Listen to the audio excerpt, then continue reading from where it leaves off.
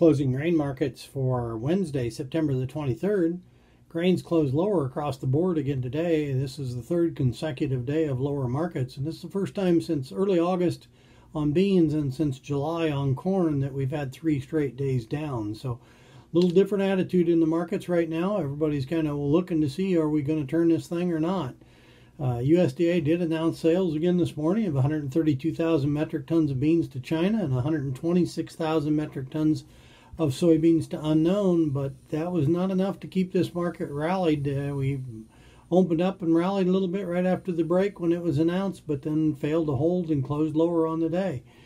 It just seems like sales are not making a big news. All of a sudden, everybody's kind of thinking that, oh, so we made another sale. It just doesn't seem like the demand side is driving it like it was a few weeks ago.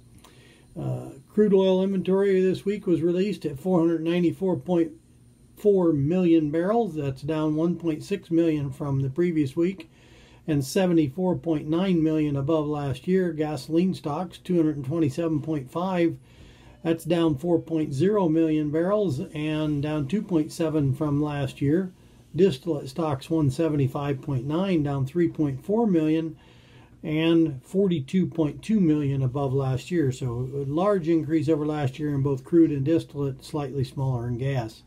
Refinery capacity was 74.8%. That's down 1% for the week and down 15% from last year. Ethanol production surprised traders as it was down 20,000 barrels a day at 906,000, and that's 37,000 behind last year. Stocks were, even with the lower production, stocks were up 19.997 million barrels of ethanol. That's up 199,000 from the previous week, but still 2.503 million barrels below last year.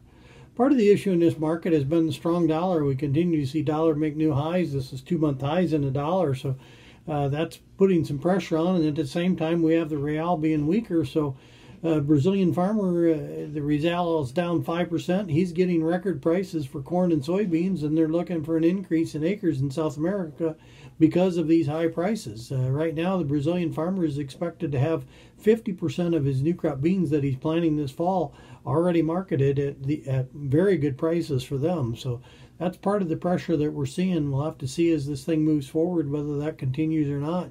We need this dollar to turn around and go weaker again like we were having a few weeks ago instead of rallying and hitting highs for 2 months.